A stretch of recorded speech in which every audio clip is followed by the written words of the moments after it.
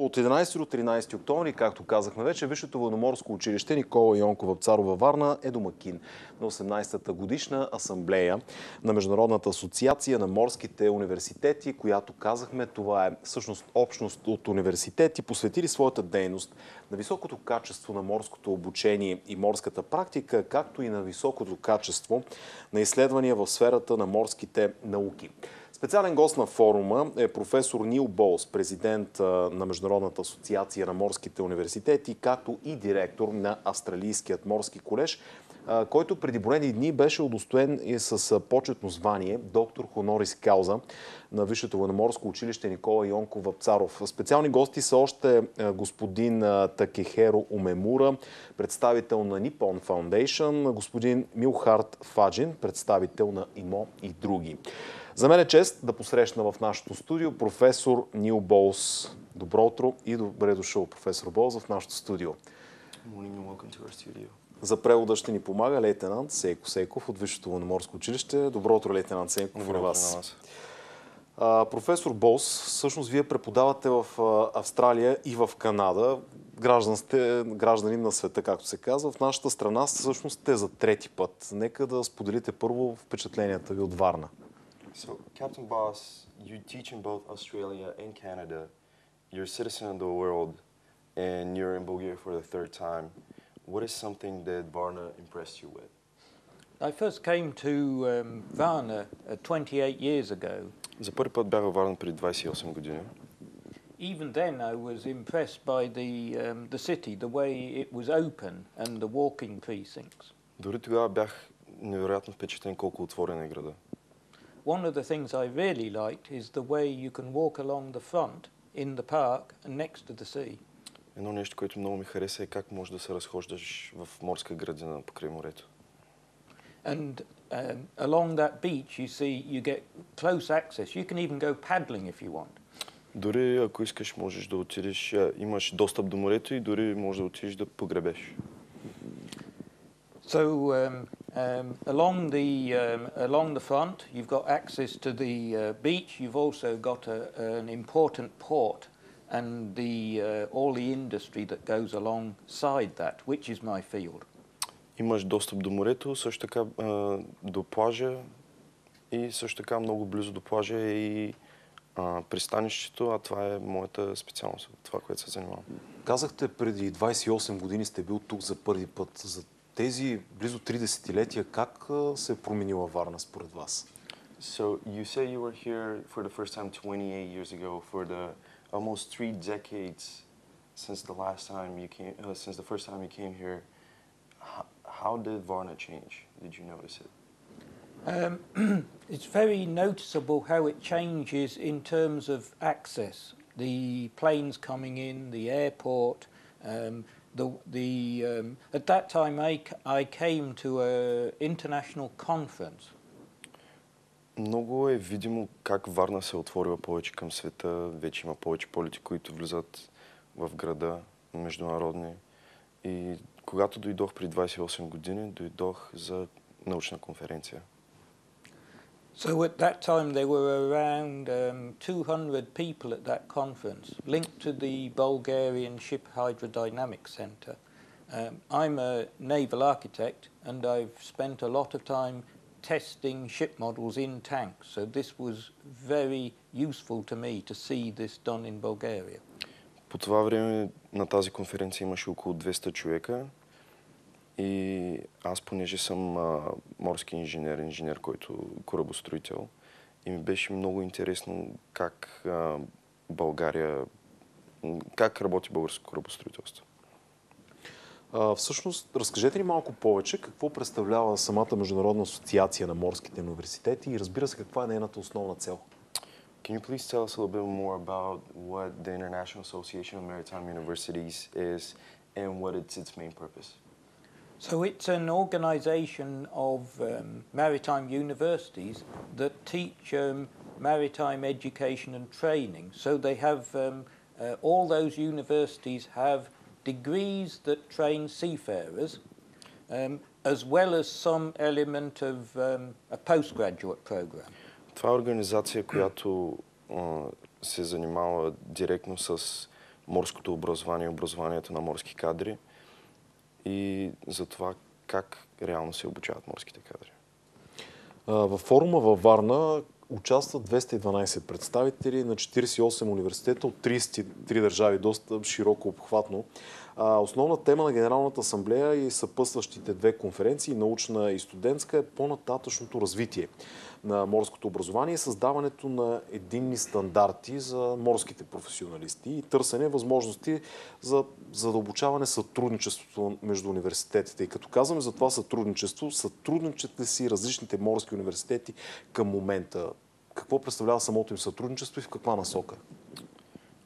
Do universities around the world, the maritime universities around the world cooperate, and in what direction is that cooperation expressed? So the International Association of Maritime Universities Международната асоциация на морските университети is set up to actually enable that cooperation. Основната му идея е ние да сме по един начин фасилитатори на тези сътрудничества. So there's 61 regular members of the institution. Институцията има 61 члена. And we set up working groups to look at items of relevance to the universities and to the industry and the seafaring sector. И ние ги разделяме на работни групи, които са отредени от тяхната насока, от начина по който тяхните университети искат да се развият и също така да развият и морската индустрия. So we also fund research projects. Също така спонсорираме морски проучвания, научни проучвания. And with those working groups, as well as the research projects, we always ensure that there is an interaction between different universities. И по този начин, с тези работни групи, с тези научни проекти, които спонсорираме, се подсигуряваме за това, че тези университети ще се сътрудничат. Тоест сътрудничеството е добро. So you're trying to say that there's good cooperation between universities? There's very good cooperation between universities. Добре, все още няма изработени единни стандарти за морските професионалисти. Защо е така? So there is no unified standard for the qualifications of maritime, of seafarers. Why is that? There is actually the International Maritime Organization standards for training and certification of watchkeepers. Всъщност, в момента Международната морска организация има единни стандарти за това как моряците да дават вахта.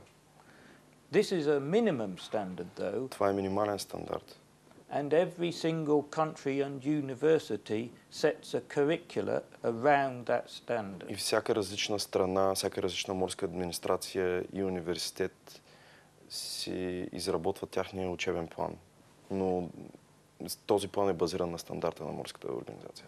So, especially just now, we are looking at the needs of future seafarers.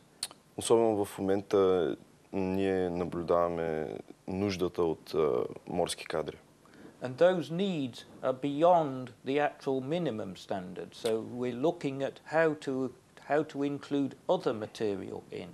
И тези нужди са по-големи от минималния стандарт, който вече е заложен. И в момента се опитваме да увеличим тази бройка. And a lot of those additional items are actually the softer skills, the business skills, the leadership skills, maritime law and so on. И голяма част от тези стандарти, които искаме да дигнем, са тяхните бизнес умения, лидерски умения. What was the last part? I'm sorry. Maritime law. И морско право. Да станат специалисти в тези области. Вчера в словото си, по повод откриването на форума, вие определихте Висшето военноморско училище Никола Йонков Вапцаров като една от най-добрите морски академии в света.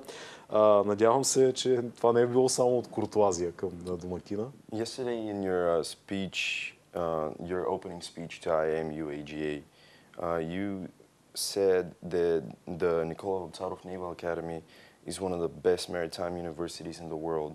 We hope you did not just say that, but you actually meant it. Is that the case? I did mean it. We've Да. actually had a study done of benchmarking across maritime universities. Да, ние всъщност направихме проучване относно коя академия как се справя в света. And it was a voluntary study which took in about 22 of our members. И то беше доброволно проучване, който искаше може да се включи в него. 22 институции членки на нашата организация участваха. And it assessed things like global engagement, research performance and teaching quality. И това проучване се говореше за... Can you repeat that? I'm sorry. It assessed global engagement, международните отношения, research performance на проучванията, които се водят, and teaching quality. и учебния план, качеството на обучение. So in each of those pillars, as we call it, Във всеки един от тези стълбове we have a feeling of how each university has performed. Просто проучихме как всеки един университет се представя. Which we will provide back to the universities. И разбира се, ние отговаряме на университетите, споделяме с университетите какво прави нашето проучване. And so as a result of that, we have a fair idea how the Nikola Vaptsarov Naval Academy performs. В резултат на това имаме доста добра идея за това как Военноморското училище се справя. There's always room for improvement with all of our universities. Разбира се, винаги има място за доусъвършенстване. Това е за всеки университет. But as a result, we know that the Nikola Vaptsarov Naval Academy is very good right across the board. Но нашите резултати показаха, че Висшето военноморско училище Никола Йонков Вапцаров се справя много добре по всички стълбове. И това го нарежда сред едно от най-добрите в света, както каза професор Бос. Различава ли се по нещо обучението на морски кадри у нас? Ето, вие сте преподавател и в Австралия, където сте директор на Австралийския морски колеж. Преподавате и в Канада. Какво е различното? Do you notice differences between the way we teach here or the way maritime education is being taught both in Australia and Canada? Less and less. Used to be that there was a lot of differences between countries. Все по-малко. Преди имаше големи разлики. So as a result of cooperation like the International В Association резултат на organizes, сътрудничества, каквито ние организираме, as a result of this cooperation, there's more uniformity across the world. в резултат на тези сътрудничества морското образование по света става все по-единно и все по-единно. And a lot of what we are actually working on in our working groups is around looking at equivalent standards and ideas for teaching across our programs. И общо взето в нашите работни групи ние се стараем да направим точно това. Единен стандарт на обучение по целия свят. So we're all using the best or the latest ideas to deliver that training and education. И се стараем да модернизираме това образование, да използваме новите идеи, новите представи, които нашите преподаватели имат. Доброто сътрудничество, ето обмяната на опит също е важен фактор. Казахте, че имало разлики преди. Къде са били основните разлики?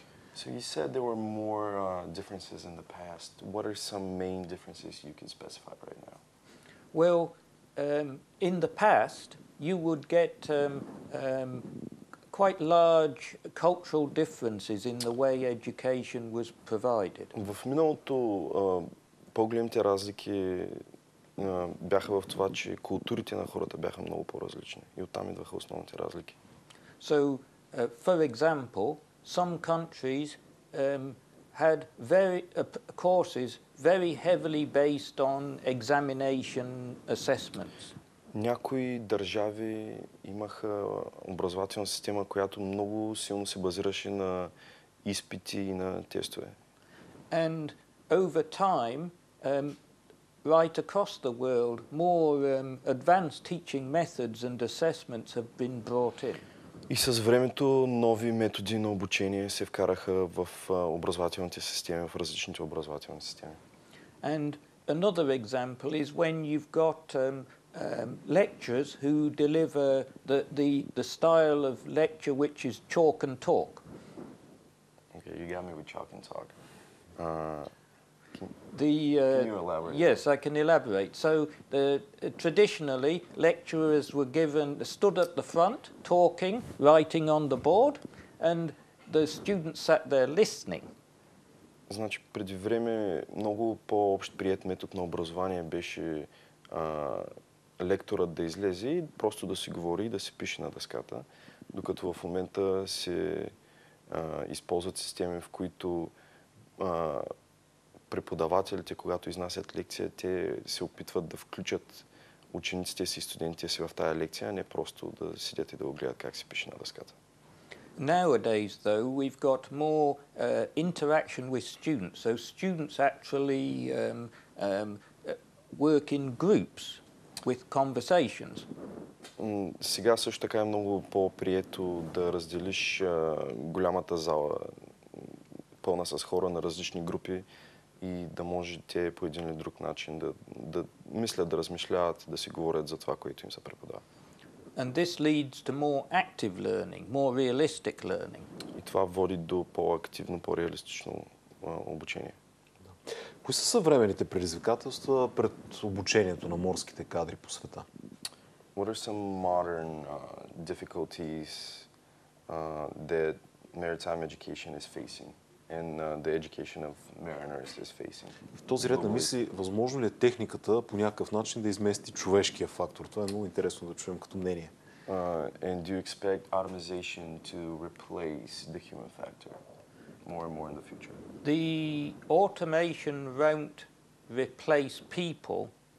The people will just change their role. Не смятам, че автоматизацията ще замени хората, просто ще промени ролята, която хората играят в бизнеса. But we are seeing more and more opportunity for more and more ships that will be operated remotely and even potentially in the future completely autonomously. Но виждаме потенциал в днешни дни повече и повече кораби да могат да бъдат управлявани от разстояние.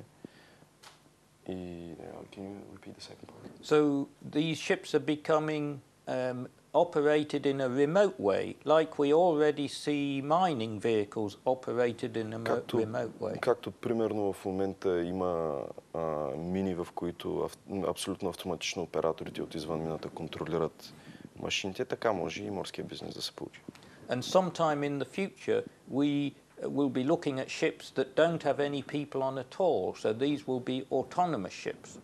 И очакваме наистина корабите да станат напълно автономни, без да има изобщо хора на тях да плават по света. But there will still be people because the people have to control the ships. Но все още ще има хора, които ще управляват корабите. And the challenge for the educators, our universities, is how to train, how to educate personnel to operate these ships in this way.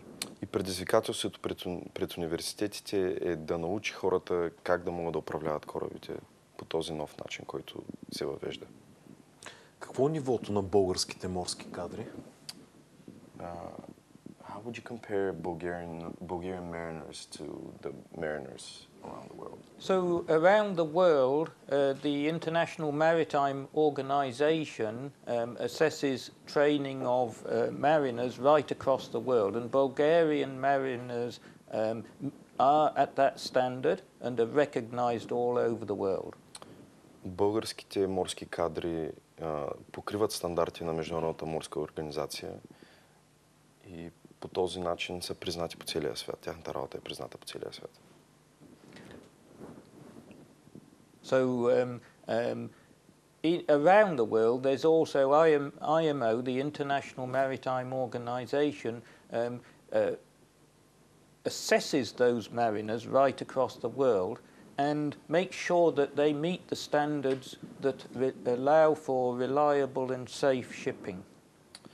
Международната морска организация се грижи за това морските дела да бъдат надежни и безопасни и ние се справим много добре в тези области.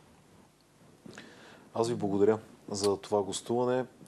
Професор Бос, благодаря ви, че отделихте наистина от ценното си време, за да бъдете тук при нас, да говорим на тази изключително важна тема. Благодаря на лейтенант Сейков за превода. Желая ви успех. Thank you very much. Have a good rest of your day. Thank you very much for the opportunity to talk with you. Благодаря ви за възможността да говоря с вас. Аз благодаря отново.